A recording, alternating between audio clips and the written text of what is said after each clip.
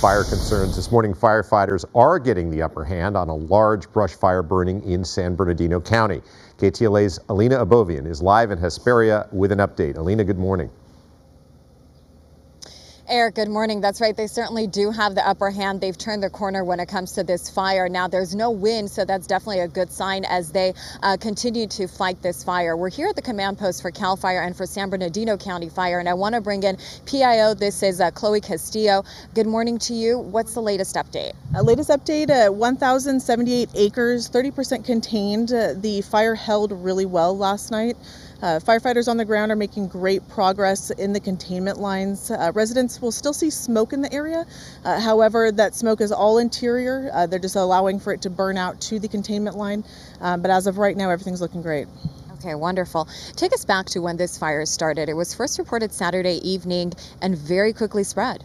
Yeah, Saturday evening on the 15th, it did quickly spread. There was heavy winds on the fire. Due to that and the wind shifting from the north to the south, it did spread from one side to the other. However, fire crews were able to get line around the fire pretty fast. However, the smoke is still putting up pretty heavy plumes just because of the fact that there's a thick, dense vegetation. So as of right now, the smoke that's being shown is not any worry to anybody. No one should be worried about having to vacate at this time. We did put a warning in place for Arrowhead Equestrian Estates. However, if you do choose to leave, you can come back. You don't have to go. If there is a full evacuation required, then we will go knocking on doors to make sure that people leave in safe fashion. And how long do you think the warning will be in effect? I don't have an estimate at this time. And so we know this is a big equestrian area.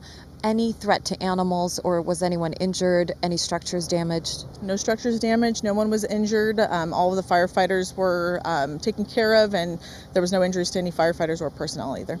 All right, Chloe Castillo, thank you so much, CAL FIRE. So this really is the best case scenario when it comes to a brush fire. It started pretty quickly, it spread, but now everything is under control. That is the very latest. I'm Ellina Abovian reporting live here in Hesperia, KTLA 5 News.